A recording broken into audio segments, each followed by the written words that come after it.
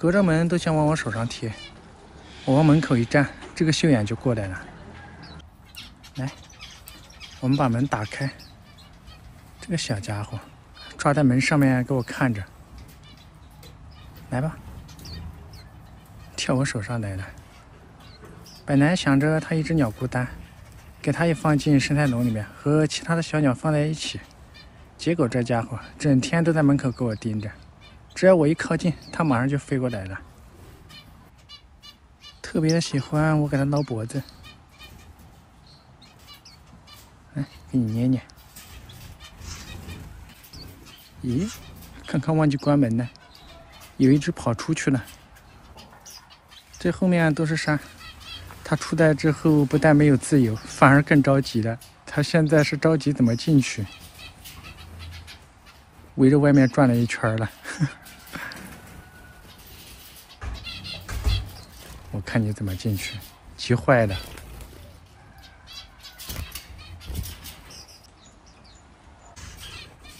哎呀，总算是又飞到门口了。好了，看你这么着急，我帮你把门打开吧，不然他等一下急坏了。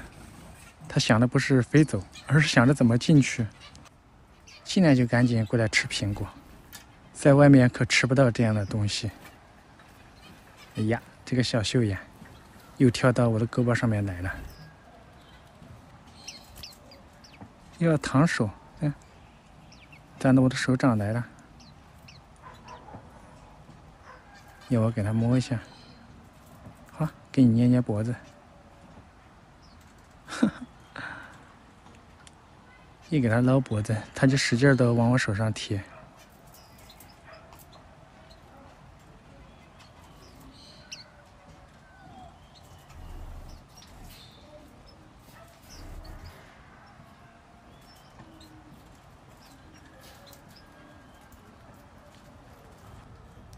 真是个贴心的小家伙，看到我手上脱的有皮，他居然帮我扯。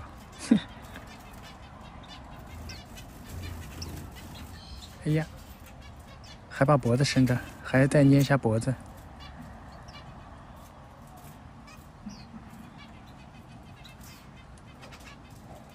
好了，这一下可是捏好了，捏了半天了，还没完。盆里面又没有水的，都跳进去等着我给他们倒水。来了，哎呀，你看这个家伙，直接跳到桶里面来了。好了，快过来洗吧。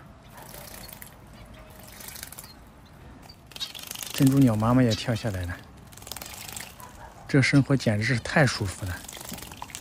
难怪黄头鸟飞出去之后不但不走，反而急着要进来。